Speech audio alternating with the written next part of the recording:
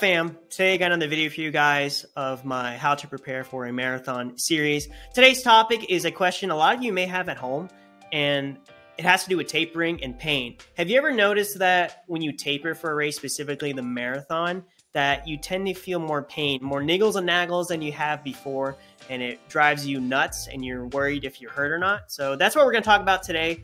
We're going to talk about the theories on why I think that happens and how to overcome them to an extent.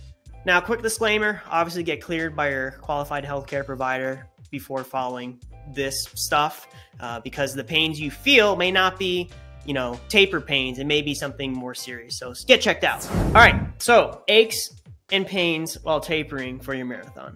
Now, I know it may be driving you crazy, but you got to ask yourself, why do you taper? You're tapering to achieve a greater level of fitness by the time race day comes. You're trying to super compensate to give your body the energy it needs to run 26.2 miles out on the roads.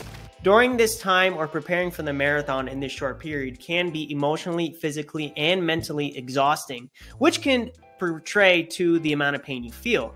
Toxins, trauma, and thoughts are the three types of pains that your body feels. Toxins, such as an example, would be like lactic acid buildup.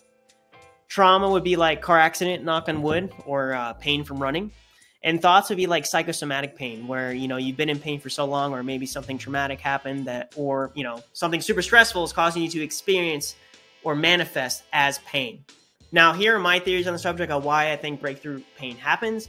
And then after this, we're going to talk about ways to potentially maybe mitigate why you have phantom pains or taper pains. But for the most part, they're nothing to really worry about. It's a part of training. It's part of tapering. Remember, get checked. One theory I have is breakthrough pain. So usually with running, you max out at about 30 minutes or so of normal endorphin and enkephalin production. The stuff that makes you feel good, the runner's high, right, is what you're feeling all the time. And those compounds can help mask pain, help lower your pain threshold so you can run more, right? So in theory, if you're running less, your body's putting out less of those endorphins and enkephalins. Thus, you're going to experience more pain. Another theory I have is the idea of eating more carbohydrate leading up. Maybe you're eating more processed carbohydrates, white breads, sugar, stuff like that. That's causing you to feel more pain. Those quick sugars tend to be inflammatory in nature, so that could be one reason why you're feeling more pain all of a sudden. Another theory I have is an increase in fluid retention. So while you are, glycogen loading throughout the week, which I talk about in my marathon taper plan, as you store more carbohydrate as glycogen, you store water with it. So make sure you're drinking plenty of water when you're carb loading throughout the week.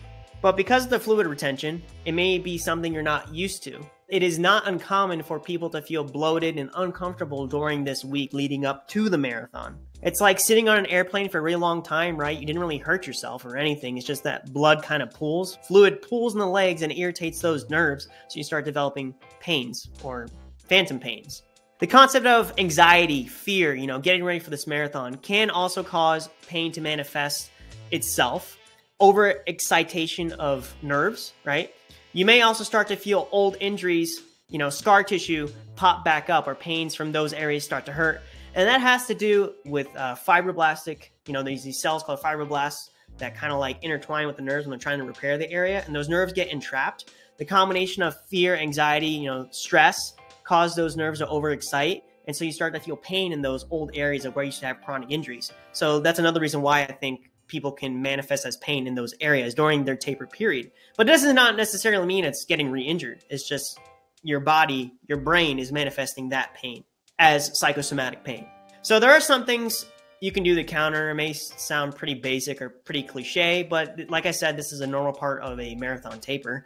Relax. You did everything you could. Trust the process. You made it this far. Nothing to really worry about, but like I said, get checked. It may be something a little more serious, especially if you actually hurt yourself. It is possible to be in denial during this phase leading up to the marathon. Make sure you are managing your stress, sleeping well, and eating well, and you should get through this taper period ready to toe the line, ready to run a PR. If you guys like this video, smash that like button, hit the subscribe button if you haven't already for more content like this, and thank you guys for watching. Like, share, comment, subscribe, hit the notification bell when I post my next video. Catch you guys next time. Peace.